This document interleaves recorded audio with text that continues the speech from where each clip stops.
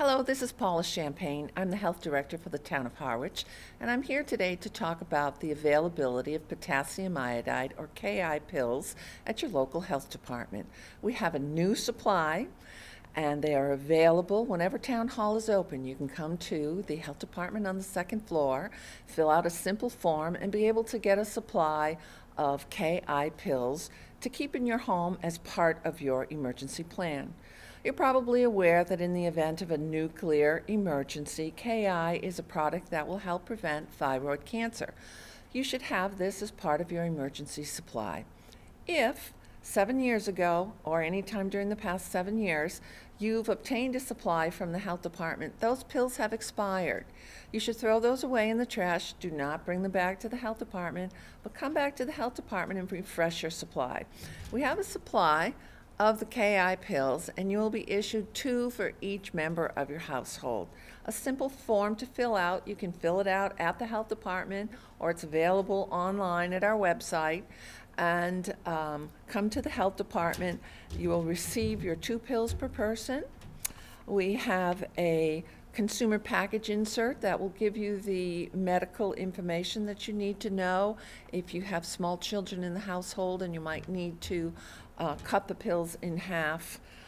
We also have a brochure about potassium iodide, everything that you need to know, and also some tips about putting together your own home emergency plan. We also have a fact sheet from the CDC about sheltering in place. This is a good reminder to let you know that in the event of a nuclear emergency, Ki will not be distributed at that time. We'll have a very short warning about sheltering in place, so it's good to have this material in advance. We would not be handing it out during the nuclear emergency. We also are providing you with a Red Cross Family Disaster Plan checklist. These are all items that you should go over and should be a part of your regular planning. It talks about types of food, the amount of water, emergency supplies to have on hand in your home. The pills that we would be giving you are now have a shelf life until 2020, so there's a 7-year shelf life on these.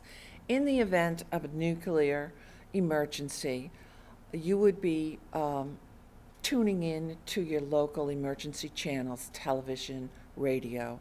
Do not take these pills until you are instructed to do so through the emergency management system. You would already, hopefully, be sheltering in place with your emergency radio and listening to that. The pills are very simple. It's in a aluminum pack, a foil pack. You would just open it up. It's a very small white pill. I'm doing this now because you won't have any extra, and I just want to have you familiar with the product. This is a small 130 milligram potassium iodide pill, and you would take that with water. The pill itself is a form of a salt. It does not require a prescription. It is not medicine per se, but it is, again, something that could help prevent the body from absorbing radioactive iodine. So again, hopefully it's something that we never need, but it's a tool that you have as part of your family disaster plan. Thank you.